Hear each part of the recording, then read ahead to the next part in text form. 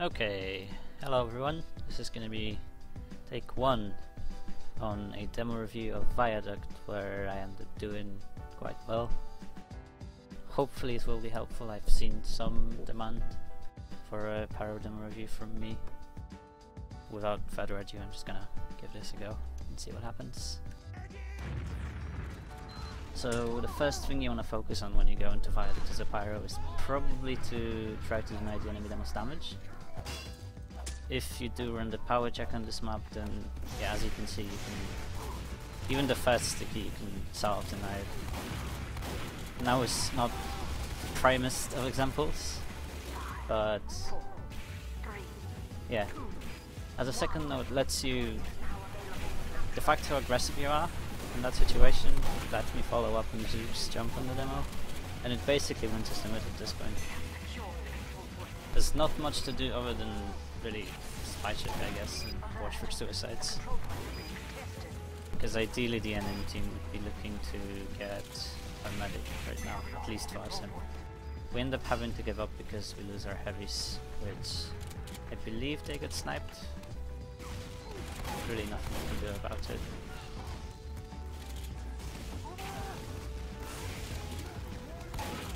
We got kind of early, but I noticed that, as you can see, their pyro wasn't with the demo man, so it's a really good kind of situation to just basically rush the guy. I ended up dealing a 220 damage to him, probably getting frustrated with no one dealt damage to him. But important to note, I didn't overchase the demo man, because I probably would have died to that heavier scout. Now at this point I notice Hilder's weak, so even though I'm kind of in a very open position, it's a good idea to be where I was at that point, just so in case someone does try to rush Hilder to finish him off, I can intercept that person. Because that's basically, Viaduct is the kind of map where your priority is just gonna be keeping people alive. And of course, you want to go forward to deny the demo's damage from stickies, because the enemy normally was in a really good position to do a serious amount of damage, but the spy goes in and picks him up, sadly. It's an opportunity cost that arises really often in Spyro, and I believe that it's much better to kill stuff than just be overly passive all the time. Because essentially, if you're passive all the time, then you're just giving the spy's just doing his work by you being passive. Like, he's denying at least one player the damage and stuff just by making the spy check. I went right there at the beginning, which in retrospect is kind of a mistake because my team was left, and that's something that I was kind of struggling with at the time, and I guess I still am. Okay, that's a spy. Shit happens. Yeah, basically listening to where your team is, it comes like that, is very important on maps like that. And I saw the spy, and I'm pretty sure I killed him. But what can you do? It's still not the end of the world, because it's really easy in this map to just recover completely. See, I run over the spy's revolver there. That's something you should always do as a pyro, and even as different classes like MG or Scout, for example. If he does give you ammo, that means he's definitely dead as Deadwinger, and you can never quite be sure, because even if you set him on fire, there is the potential of him not being set on fire after the Deadwingers. So even though Carlozzo wasn't using the spicy killer, you always want to make sure. Plus it does give you ammo, which is always nice. Now I ended up dealing a good deal of damage to the spy, but I decided not to chase him too much. What I did pay attention to though is the amount of ammo that, sadly I missed those reflex, but that's not such a big deal. I ended up denying most of the Super though, which is really good, and I'm pretty sure Pidox is gonna get Emilio. I would be really sad. Oh, it's Bulo. Oh, that's probably why the game was so close after all. Yeah. What was I on about? Ammo's good. Yeah, you wanna have ammo. played by player though. I know the spy's on top of the house. If I were to chase him, he probably would have just gone straight in without being able to do anything. And I do believe I end up killing him with that 50 damage shot. Combo!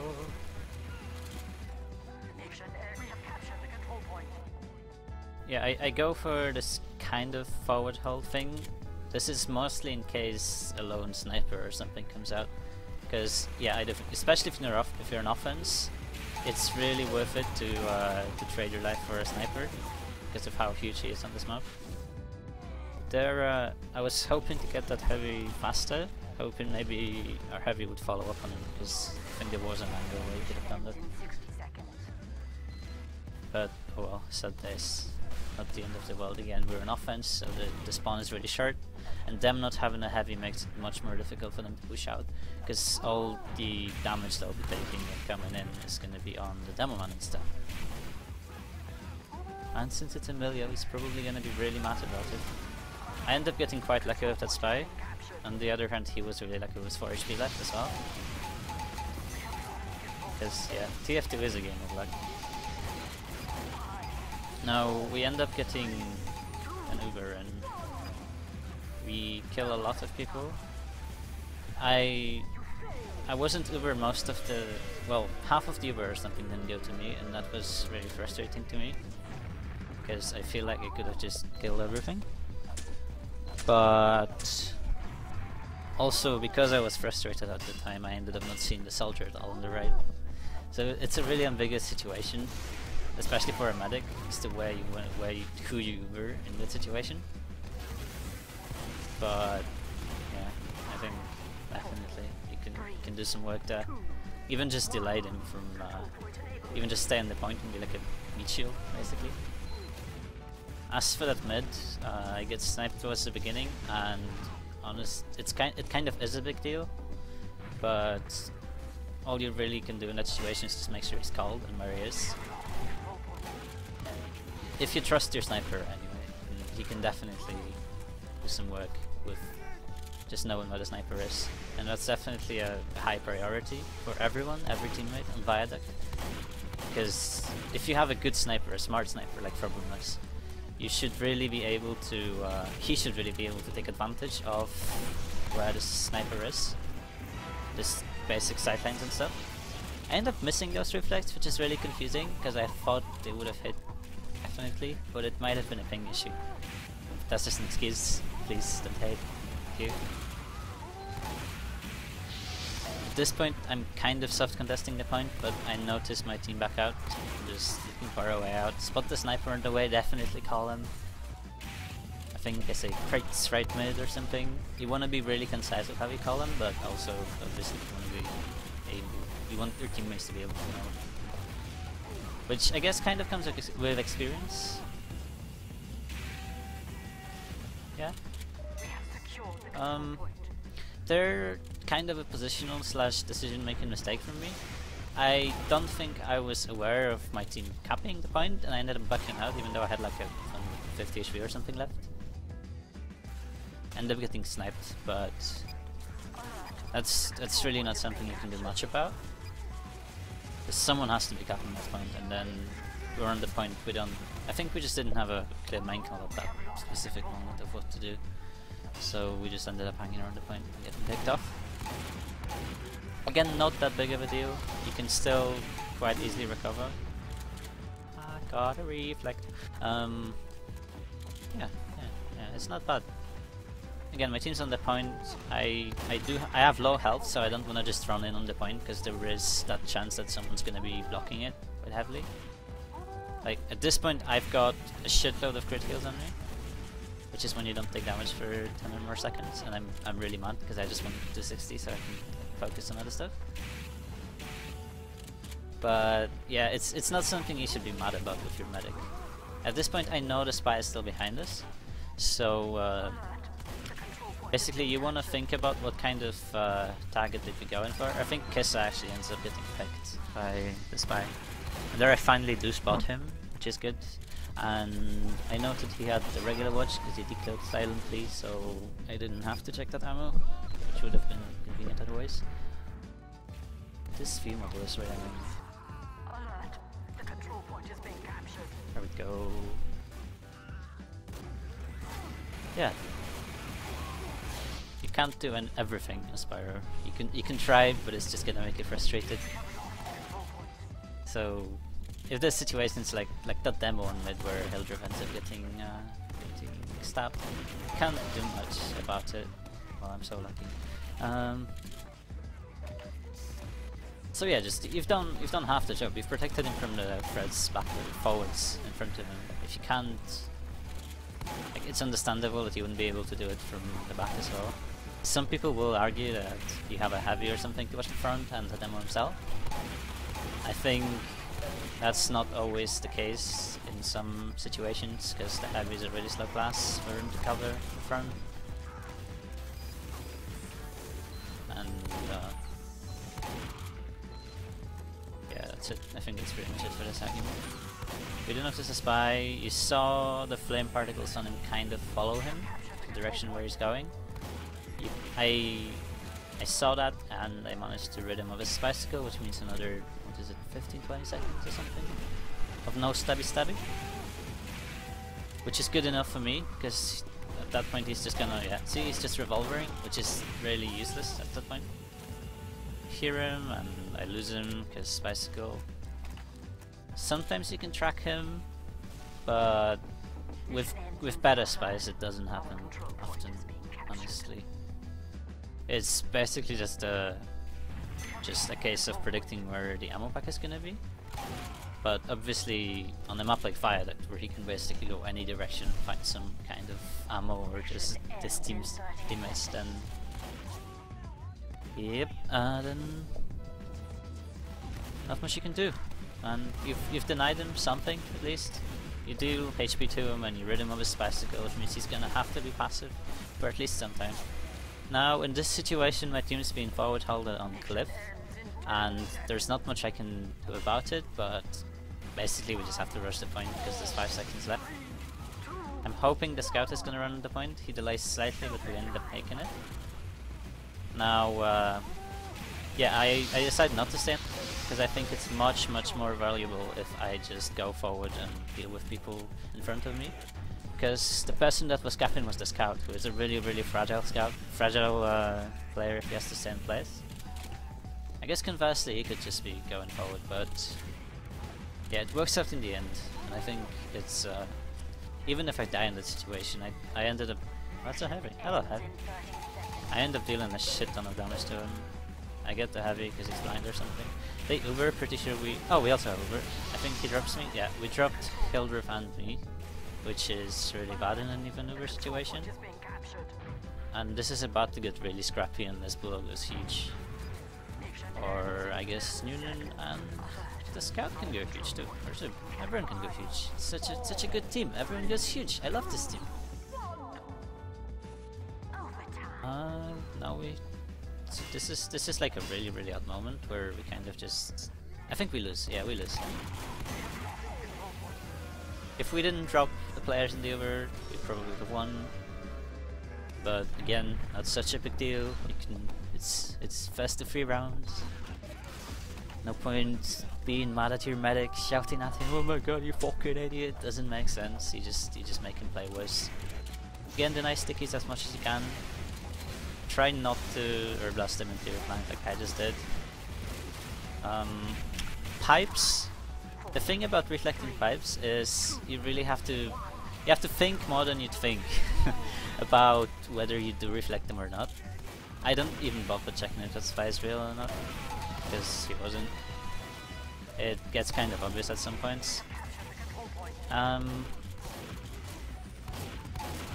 The reason I'm standing there right now is possibly to make space for my flank so we can have like an energy go forward and our soldier. But I guess Noonan didn't have ammo or something and didn't put a mini sentry down and was jumping left, so it didn't get as much. But it's still very valuable intel on where their teammates are. So like if there was a sniper they obviously want to call it, and if there was a medic there you want to call it, stuff like that. There, see, I check it. It seems that it wasn't a real spike, it was fatty one, but that's just because I was reloading at the time. What else? The shooting stickies thing, that's something that pockets and sixes do a lot, and scouts obviously.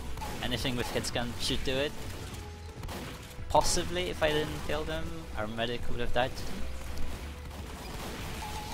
Would say it's a waste of ammo or something, waste of time. But honestly, stickies do a lot of damage. It's basically damage denied. It's a potential 200 or 300 damage he could have done, and you just deny it by shooting. It's easy game, easy life. We're in this awkward position where we just stand on the point, and I tend to just go forward and see what's going on in those situations. Hello, milk. You can reflect the milk. It's really good if you can reflect it at someone. Sometimes you miss. It happens. Don't worry. It happens to me. Yeah, I'm terrible at this game. Yeah, again, I'm just going forward to the left because this is. Was that a spy? I think I bumped a spy. This is often a spot where snipers go, cliff in general, and due to how that sightline, I get scouted upon. Due to how that sightline works, you can catch the sniper off guard, but he ends up being right side. I guess I stayed there for too long, but it was such a minor error that it's not really something I can afford to worry about too much. There's so many good plays you can make, and I guess staying on the flank, being killed by the soldier isn't a very good play, but hey, it works. Random rockets being reflected. Deathmatch really isn't, well, I guess.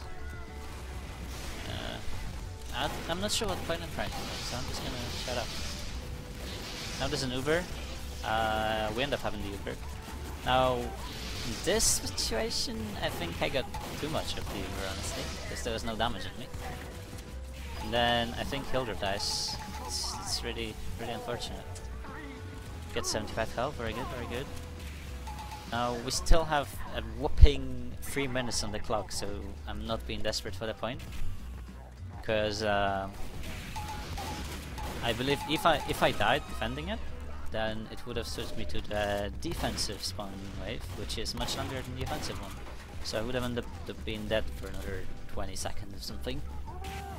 Or so I can just stay alive, because chances are I maybe would have delayed the cap by like 3 seconds or something. But I wouldn't have prevented them from capping. I wouldn't have won the game right there and then. So yeah, stay alive and stay alive. Staying alive is good. Problem with the airship. And yeah, we win shortly after. I want to think partially because we stayed alive, me and Bulo. But it's probably mostly just DM and picks, and Zoop jumped the medic really well as well. It's just teammates. Teammates do stuff. And especially as see, I reflect the milk. It's really good. They're I noticed doing mini crit damage to the heavy, and from that it's kind of an okay assumption to make that he isn't fully buffed, because he takes mini crit damage, so was really fast mid, so he probably didn't get that much heals. Also spice. Yeah, that's kind of always the line of thought that I have. Deny demo, then look for people going forward, then look for spy. You can, it's kind of like a biological clock in a way, where with the longer the more you play, you kind of develop and oh, he's shot. No. Yeah, I should have used my flare more in that scout fight. I could have like let him on fire at like 50 damage, killed him. Yeah, it's kind of an internal clock, sixth sense kind of thing. You can kind of imagine when the what's his name, the spy's gonna go in, based on just how much time has passed since the run began. And it's also something that you start. Yeah, I'm really stuck at this point, and all I need is just a way out. But they're on the point, and I can't really do anything. I think I end up getting a couple kills on the flank here, which is quite nice. I like kills on the flank, very good. When you hide around the corner, you think it's really good to have a flamethrower out, and it's true to a sense. Oh, I missed a couple shots. It's not that bad. But the flamethrower is a really long weapon and it sticks out. Now I call the sniper bottom left, and it's a really tricky way to approach him, because as he's going up cliff he's gonna notice you. At this point the NG also calls me, so I also need to worry about avoiding mini sentries. The NG spotted me pretty much as soon as I left the house, and there was a pyro on the left, so there was no way for me to get out alive, so I just go for the desperate sniper play, and it does work out. That's a bookmark. Oh, Brent just stopped being AFK, what the fuck?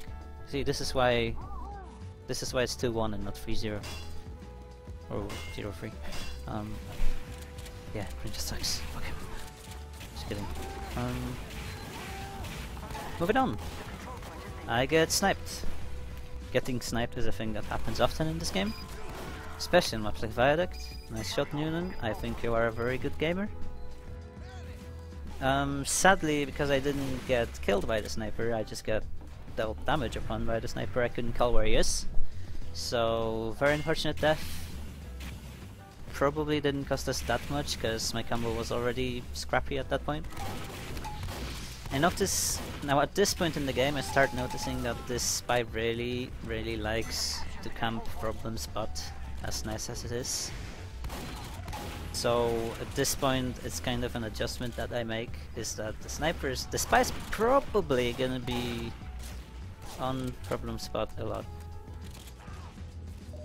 That was a really terrible situation against possibly a scout with better aim. Because I've had this happen to me before, where scouts just chase you on the right side and you can't really do anything much. Because you're like 100 HP or something, and they just kill you in 3 shots in mid-range. Obviously you get sniped, you call it. You don't worry too much about it, because it's not really a mistake you make, it's just the way this map works. It's like playing Barn Blitz and being killed by whatever snipers and FUD. Just can't help it. There's one thing that the shotgun is better at than Flareon, is dealing less than 30 damage at a time, and in that situation it probably saved my medic. Because it's quite difficult to hit a target so far away with the Flareon. But this isn't an argument I'm willing to start in this video. If you do want to start a discussion on shotgun versus Flareon, we can just do it in the YouTube comments, feel free. I am not afraid of you. You should not be afraid of me. Demo taking huge damage. Oh my god, this Steve guy, 1 HP. All skill, no luck. Kill the spy while we're at it. Oh yeah. Play by play. I should cast games. Oh my god, I'm so good. Is the kind of things that go through your head when you're in a game. And it might seem shallow, and it might seem prude, and possibly douchebaggy. But psyching yourself up does help you hit your shots. Psychological advantages are very important in this game. Now I have like 25 HP and I still steal the kill and I get picked off, but it's okay, because we're being aggressive. And see where that demo is, see where my team is. The demo cannot contest the point at all, because we made so much space. And that's a thing that a lot of people undervalue a lot in this game, is making space for your team. And I think Pyro especially, it doesn't seem like it, but let's think of Pyro as a gay person with a safety bubble around him, right? People don't want to approach that safety bubble, no, honestly. I don't even know why I said gay people. Anyway, yeah. You have a safety bubble. Kind of, as you go forward, the bubble goes into your enemy, and the enemy is like, oh my god, I don't want to be on fire, it is so annoying. So you just go forward, expand the safety bubble. It's really good for your team, it's really good, it's really bad for the enemy team. I want the spy, oh my god, please, no, thank you. I thought I was gonna hit the invisible spy. I guess it's something to work in, to an extent. Oh my god, Granger Bob getting medic player, so good. yeah, tracking invisible spies is difficult, because you'd be surprised how good spies get at strafing in the air after playing this game for thousands of hours. And more often than not, they focus on just being cunts. No, on strafing in such a way that when in the precise moment where he goes invisible, he strafes in a completely random direction and you can't see it. I know there's a spy in front of me. He's probably gonna shotgun me because I saw a health curse. Although granted, this one, or I'm so gonna die. Why am I not dead yet? Matt, you can do it. You can do it. See, even then, he was jumping over my head and I barely got the edge of his feet. That's what... Yeah, sandwich. That's what spies do. They just annoy you all the time. It's a bullshit class. Hate it. Remove breeze. Sniper cliff, call it. Very good, very good. Now, my medic's not here, so we both have shit health, we can't do anything. This point is getting given up on definitely. Especially since we have no pidocs. No pidocs as in... not our main heavy. Because, yeah, it takes confidence to kind of lead a team. And if you're off-passing and you're subbing, it's difficult. Now there, I heard the call that Hilder's gonna jump the med. He's probably being Kaidos. So, again, even though it's not much, you can definitely do... I don't know how I lost him there. Yeah, you definitely can do some damage, and I believe that 20 damage ended up helping a fair bit. Possibly saving like a sticky or something, which can be good if you're just jumping forward. I am still annoyed about missing that spy, so I end up spy checking more than I usually would. Over chasing spies is bad, especially in Viaduct, because it's so easy to just take a different entry and outflank the pyro. Thanks Emilio, great movie. You're much better off on smaller maps or well tighter corridors or anything. Just sticking to your teammates. One kind of small thing you can do is mind game the spy, because chances are if he's watching you and he sees you go forward, he's gonna take this as a cue to go in. So you are to an extent able to manipulate when the spy is gonna strike. Like there, dropping an Uber because I went forward, except that time I wasn't really thinking. Plus I didn't really know what my medic was somehow. Excuses, excuses. I think we can still DM though.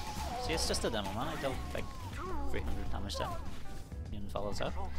They have no demo, we have a lot of spawners. Hopefully we're able to take it. Honestly, we should be able to just plus forward. But my demo is dying to the pyro, my god. Yeah, it might take a while. But there's 1 second on the clock for us, 2 minutes for them.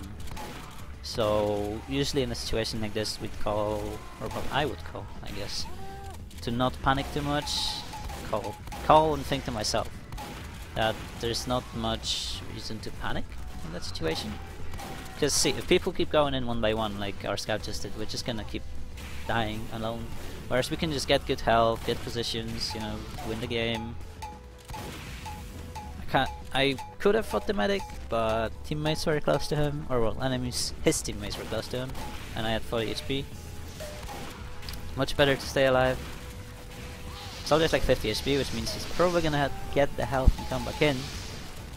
But it does save you time, and chasing him would have been bad. In retrospect, I probably didn't really think much. I probably didn't realize how little there is on the clock. Because, yeah, I should have just stayed on the point if we're just gonna win. I guess a moral of this story is that even if you do well, which I did, I'm actually gonna show the logs quickly. If I can add window capture, no, monitor capture, that's the one. Okay, this is the monitor. No porn tabs open, good. This is the stats. Me and Problem in the top fragging, which is really nice. Also get a lot of assists. Brag, hint, like, subscribe. But yeah, even in a game where you seem to do stellar, there is still a lot of mistakes that you can notice just by reviewing your demo. It's a really good thing to do as a kind of habit. Granted, it does take a lot of time, and hopefully this video will be helpful to you if you're too lazy of a person to watch your own demos and wanna see other people think for you. Calling you out. No, just kidding, I love you. Okay, thank you for watching. There will probably be more coming in the coming days / weeks. If you have any feedback, feel free to leave it in the comments. I try to respond to and read to as many as I can. Some of you probably are gonna call me names and I'll be very sad at that. And some of you will be positive and I will be much more thankful than I will be sad about the other people. So thank you and goodbye.